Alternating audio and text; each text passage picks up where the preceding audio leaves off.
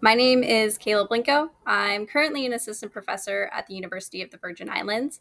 The work that I am going to be talking about that's being published in PeerJ was actually done at my previous institution when I was a PhD student at Scripps Institution of Oceanography at the University of California, San Diego. So the research that we have getting published in PeerJ centers on giant sea bass. Their scientific name is Stereolepis gigas. They are a really culturally iconic and important species in the coastal waters of Southern California and Baja California, Mexico.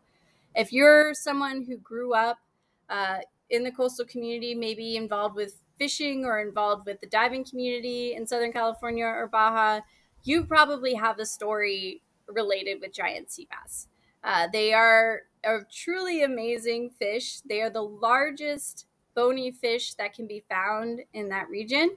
And they kind of have this interesting history in terms of their interaction with fisheries management, fishing activities, as well as just kind of their role as top predators in the environment.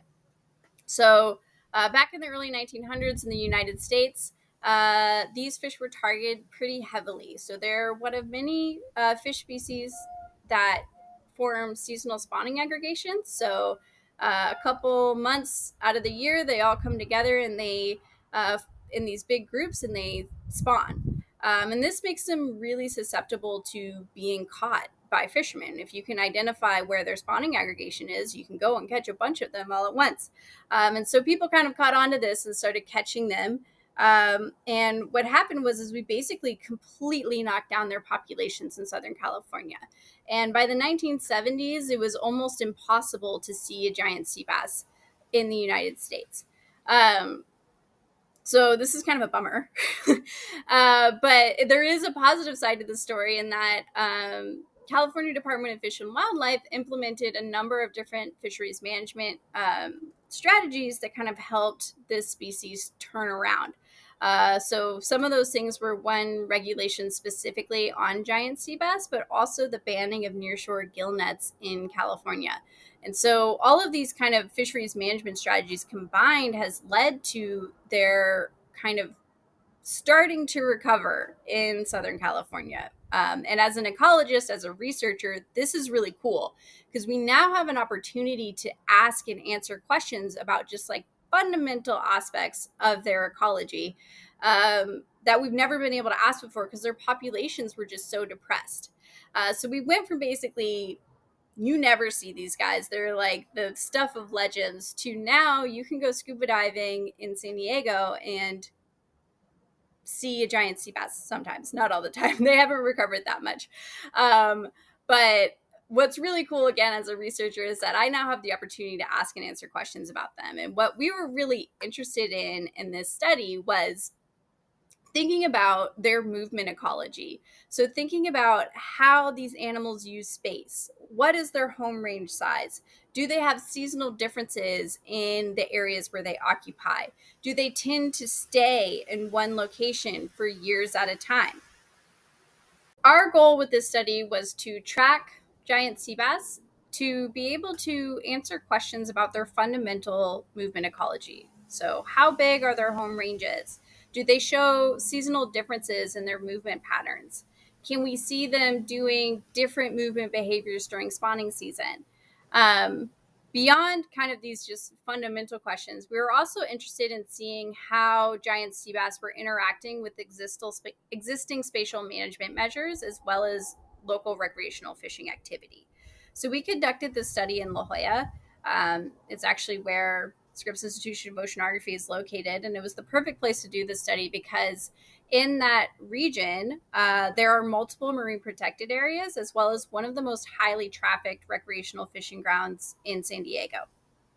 And the reason we were interested in this is that one of the things that we think might be influencing giant sea bass kind of in this contemporary age in the United States where people aren't really allowed to catch them is accidental or incidental catch of giant sea bass. So sometimes when you're fishing for other things as a recreational fisherman, you can accidentally catch a giant sea bass. And this is potentially problematic because they're very susceptible to barotrauma. So if you catch a fish that's at depth and you bring it to the surface really quickly, that change in pressure can influence them negatively by causing physiological stress, as well as influencing, like basically causing some of their organs to expand. And in some cases, this can cause fatality of the fish. And we don't really have an understanding of the impact of this on giant sea bass. And so a part of this study, we were interested in seeing, what is the potential for these animals to really be interacting with this potential threat, as well as, how are they interacting with these marine protected areas that are in the same area. And so the way that we did this was to acoustically tag giant sea bass. So we would catch them and we would tag them with an acoustic transmitter. And this transmitter pings a characteristic sound.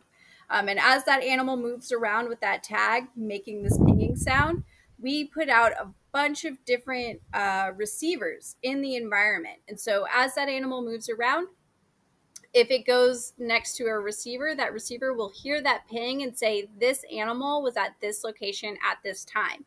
And in this way, we can actually track their movements through the space. So we did this for multiple years. And what we ended up finding was that the fish that we tagged seemed to be resident to La Jolla. So all the fish that kind of stuck around post-tagging stayed in the La Jolla array for multiple months at a time. The fish that we tracked for the longest period was there for 4 years, almost consecutively.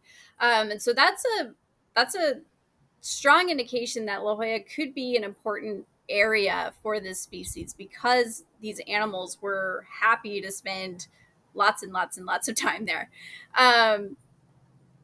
We also found that they tended to spend a considerable amount of time outside of the marine protected areas. So they did spend a lot of time in this area where there's a lot of recreational fishing activity.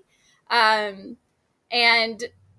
that's potentially problematic. But like along with that, the amount of space that these animals use was relatively small.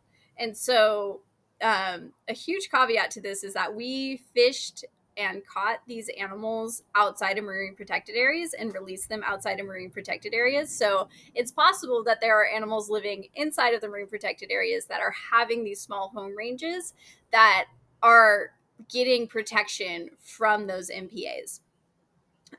So basically the combination of our finding that they have really high site fidelity to small areas, as well as the fact that we tag them outside of marine protected areas, kind of on the flip side, suggests that any animals that do kind of reside in those areas that are protected are likely getting protection from that. One of the other things that we found was that during the spawning season, they tended to spend more time outside of the MPAs. And we suspect that there might be a spawning aggregation site kind of in these highly trafficked recreational fishing areas, which is potentially problematic. We don't really have an understanding of the level of threat of incidental catch to this species. And so that's definitely an avenue for future research. So what kinds of lessons do I hope my readers take away from this research?